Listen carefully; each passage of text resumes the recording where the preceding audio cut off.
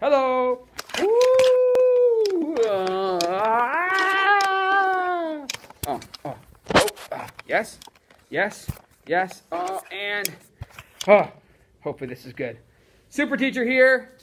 Thank you, Katie, for the super teacher. Hold on, just let me hold up the walls of the camera. Today we are doing rounding decimals. Okay, pretty straightforward, not super hard, but you have to understand a little bit about place value when we do it. Okay, just like the camera rounding at the beginning, although maybe it didn't seem like it was.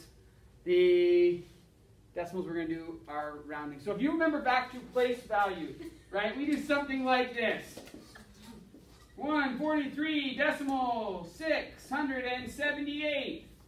Remember, we have names for these things, right? When we think place value, what house is this? Or what place is this? We call it the ones, right? We've got the tens, and we've got the hundreds. Good. Now, the thing that's different about decimals is we don't have a once place. Because these are just parts of a whole, right? The 143 is the whole number, 143. Decimal 678 is a part of another whole, right? It's not a full whole. So we've got if we were going to say, like, example of like money, we've got $143.678 of another dollar, or a part of another dollar. If we wanted to talk about bananas, we've got 143 bananas and 0.678 of another banana. There is no ones. When we go into this column, it goes straight to the, what we call tenths. Tenths. What comes after the tenths? Yeah, we then have the hundredths. Right? And up here, we've got thousands. Anyone know what comes after thousands? Ten thousandths, then hundred thousandths, millions, 10 millionths, 100 millionths. Right? So, it's important that we know these names when we're rounding decimals. Okay? Just like when we round whole numbers, rounding decimals is very similar. Okay? You'll get language that will ask you questions like, round to the nearest tenth. Okay? So if you heard, let's put up a number here, 386 decimal 751. If we said round to the nearest tenth, you have to go to the tenth, and then we put a little line under it. Okay, so we're rounding this number. Anytime we're rounding the number, we have to look at the number that's past it or beside it. So we're going to look at the number beside it. Our rounding rules. Okay, our rounding rules, 0 to 4 stays the same. Oftentimes people say it's also called rounding down. And we're going to talk about that in a second. Okay? 5 to 9, right? The number goes up. So, when we look at something like this, 386 decimal 751, round to the nearest tenth, we say, okay, the tenth is the 7, so that's the number we're rounding. Are we going to keep it at 7 and make everything else 0? Right? That's what rounding down means. If we were to round it down, we go from 751 to 700. So we're rounding it down to 700 as opposed to 751. That's rounding down. But are we going to round it down? No, because the number beside it is a 5.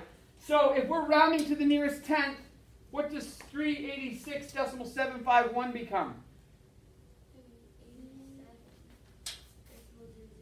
386 decimal 8. Okay? Or you could say 800 if you wanted to, right? But if we're rounding to the nearest, in this case, tenth, You then look at the number beside it, which is 5. 5 means I have to take that tenth up to the next number, right? What if I'm rounding to the nearest hundredth? Hundredth. What does this number become if I'm rounding to the nearest hundredth? Cruz? 387. No. So if we're rounding to the nearest hundredth, we're looking at this and beside it. Oh, 750. So it becomes 386 decimal 75 or 750, right? Because it's a 1, so my 5 is going to stay the same. 51 gets rounded down to 50. Does that make sense for everyone? Rounding is something we've been doing for a while, okay? But the terminology is what sometimes throws students off. Round to the nearest tenth. Round to the nearest hundredth. Okay? It's telling you which number you're going to round, so you've got to then go to the one beside it or one past it. Okay? Sometimes math will throw you a weird way of looking at stuff.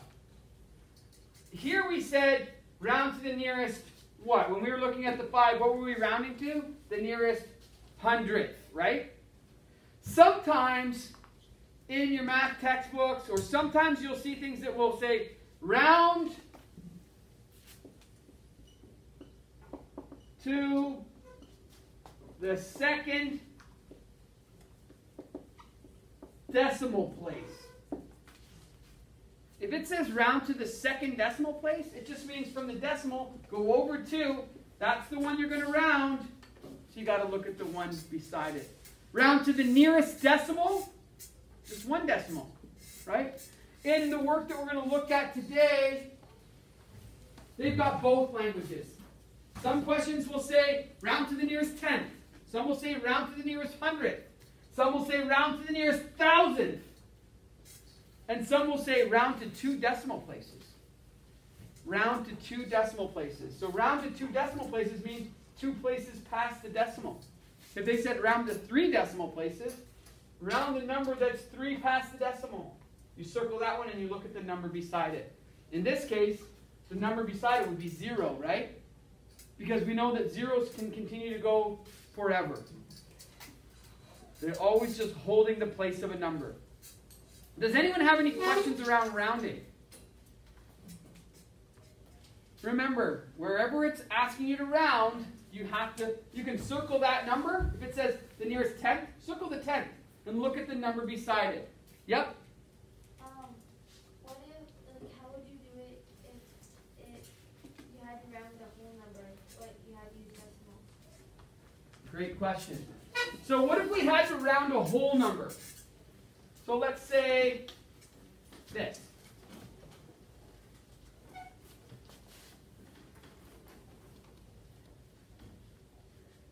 Let's say we have 361, and it says round to the nearest tenth. Okay? 361, round to the nearest tenth. What is the nearest tenth right now? What's the number in the 10th spot? It's just a 0, right? And we've got 0, 0. If they said round to the nearest tenth, what would the number become? What? Huh? Minus. Why minus? Because it can't.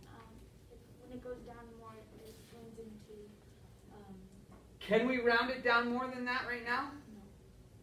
So it's actually just going to stay the same. If you said round to the nearest tenth and it was a whole number, it's already rounded to the nearest tenth because it's already at 0.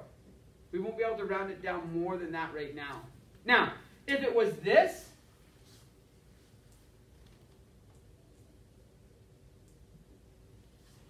and they said round to the nearest tenth, here's the tenth, that's the number beside it, it would become 361.1, right? because a 6 beside it would round that 0 up to 1. Does that make sense to everyone? You've got your 0 rounding to the nearest tenth. Right now it's nothing. So you can either keep it at 0 or you can round it up. That's the only thing you can ever do, right? Keep it at the number it is or round it up. Those are the two rules. If the number beside it is 0 to 4, you keep it there. If this was 2, right, then the number would become 361.0. But because the number beside it was, I think it was 6, right, we know that if it's 5 to 9, it's got to go up. If it's 0 to 4, it stays the same. So, this one has to go up. From 0, it goes up to 1, right? It goes up to 1. 361.1. All right? We're going to go through, we're going to do some practice questions.